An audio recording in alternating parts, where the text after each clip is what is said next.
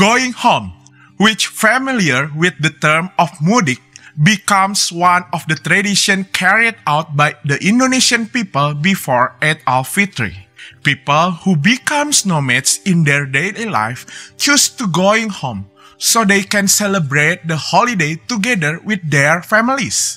This is the moment that everyone has been waiting so that they can spend a special day together with the loved ones.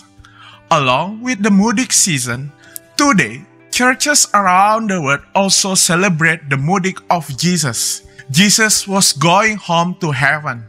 But if the mudik of Eid al-Fitr happens because everyone wants to gather with their beloved family, the going home of Jesus to heaven seems to show Jesus leaving the world.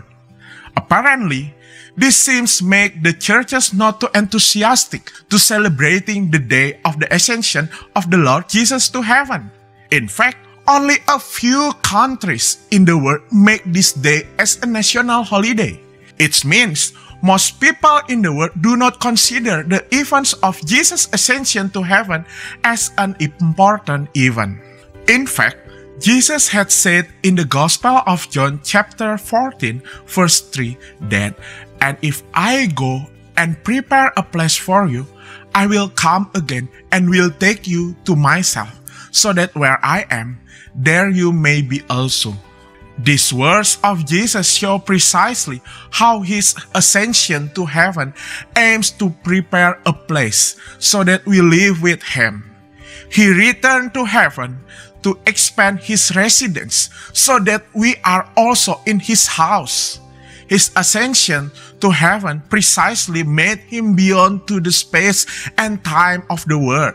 It means his going home to heaven was not because he wanted to leave humans, but so that everyone could stay with him in eternity and forever, not just stay for a while like mudik tradition in our country. So, let us celebrate the ascension of the Jesus Christ as an affirmation of faith that God is always with us, all times. He went home precisely to make us in his infinity home. So live with full awareness that now we have lived together with God. No more fear, because we are not alone. But also remember that no bad deeds are hidden from God, because He is with us. And take care of this world, because this world has become a part of His home.